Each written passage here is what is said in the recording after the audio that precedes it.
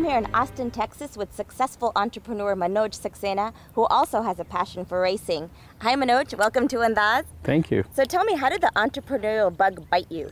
I would say it probably first started when I was 17, but it's grown over time. Back when I was going to school in Bits Pilani, I started selling photographs as a way to make some money so I could take my girlfriend out for dinner and stuff, because she used to refuse to have dinner with me where I was paying from my money and she was paying from her father's money. So that was the first necessity, if you may, that got me down the entrepreneurial path. But more formally, probably I would say when I took my first job with 3M, and this was 1990, and just going through the process of innovating and coming up with new products, more as an entrepreneur rather than an entrepreneur, is what got me hooked to the whole process of innovation and commercialization. Manoj, tell us a little bit about your startups. I'm sure they had their own sets of challenges and rewards. My first startup, I founded in 1998, was in June when I left my job at 3M. I was running about $120 million P&L and a business unit for 3M Telecom here in Austin. And the internet was just about coming about as a commercial medium, and people were debating whether the internet should go commercial or not. I saw the potential in connecting businesses using the internet to run business processes.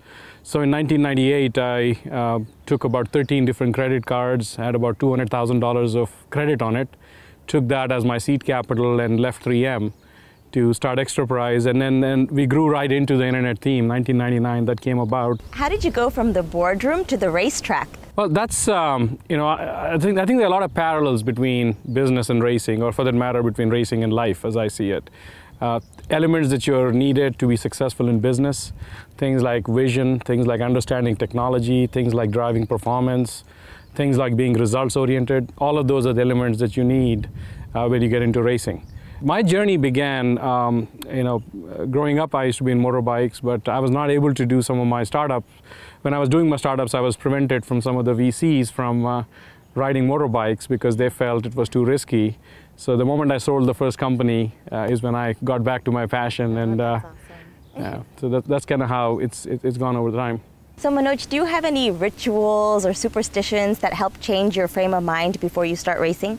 Well, one of the things, it's interesting you asked that. I didn't. I mean, I got into racing about 6 years ago. Initially, I didn't. I was just sort of so pumped up about being in a race car.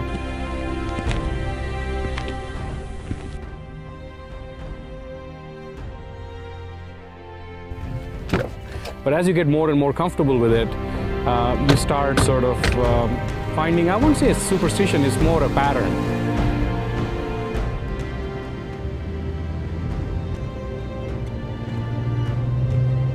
From the point of view of preparedness, I would say I sort of hum the tunes of some of the songs that I like that kind of calm me down. Because one of the things about racing is the car almost senses the physical and the mental condition you're in. So if you are taut and if you're all agitated about it, the car responds in a very jerky way. But if you're calm, the car sort of connects with you and responds in the same way.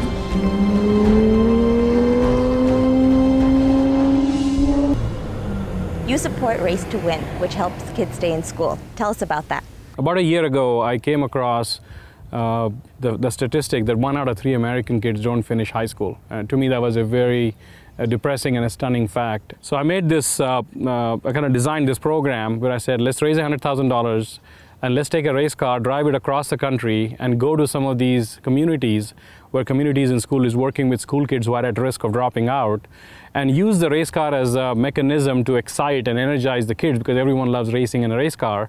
And then once we have their attention, talk to them about all the engineering and sciences that goes into a race car for it to win a race, and then talk about all the careers they can have around racing if they stayed in school and finished in school. We raised actually $154,000 against a target of $100,000. We engaged over 1,200 kids across 6 cities. And it was a very satisfying experience. It was one that helped me combine my passion for racing and my passion for community and engaging in the community. Being an entrepreneur is being a risk taker. Does that instinct help you on the racetrack, or is it the other way around? I think there's a lot of parallels between entrepreneurship and racing. And I would probably change your terms a little bit. It's not risk-taking as much as managing risk or risk management, because entrepreneurs, I believe, are one of the most risk-averse people you will ever meet. There's a notion that entrepreneurs are like Evel Knievel. They'll go out and jump in valleys and stuff. But the essence of entrepreneurship to me is about understanding the system, understanding the risk elements in the system, and then going at it systematically to remove that risk.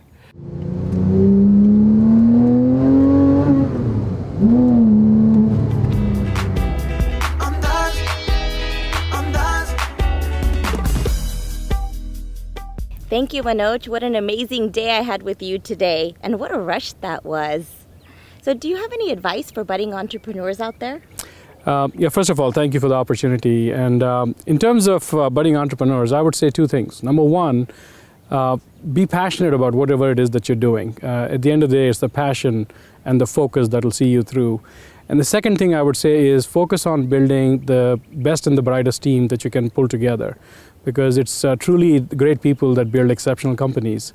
So I would say those are the two things, passion and focusing on who's on your team and making sure they're the best and the brightest. Well, that's some great advice.